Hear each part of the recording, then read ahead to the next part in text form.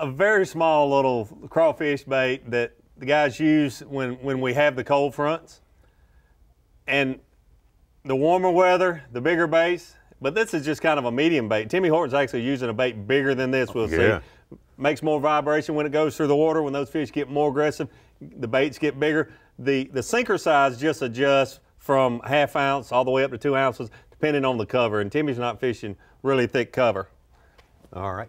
Let's take a look at our other half of Yamaha Taste the Bait for this period right now. This is a look at Timmy Horton's bait. Timmy Horton, what he's catching them on today. And what we got is just flipping tackle, Gary Klein 8-foot flipping rod, Lou's reel 50-pound braid. It's just a Bass Pro Shops tungsten weight peg there. TroKar Zona hook with a Klone Crawsome on it. Black and blue swirl is the name of it. It's kind of a laminate.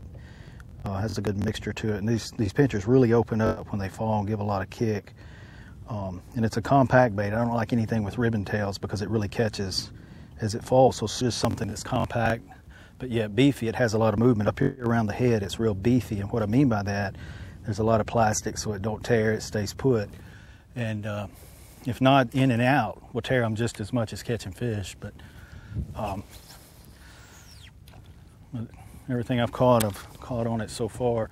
And I mix up the weight a little bit. If I get into some real heavy stuff, I'll go up to a 1 ounce, 3/4 1 ounce, and even up to 1.5 ounces on some of it.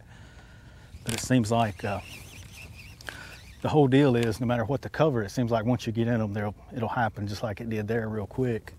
Then you'll go stretches 3 or 4 hours without a bite. You know, yesterday morning I caught a 7-11 and a 6.5, just, you know, back-to-back flips.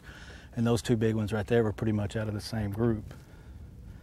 So that's just the biggest key. Just keep moving, and then when you find them, it'll get good real quick. I think the wind laying this evening has really helped it. It was brutal this morning out here.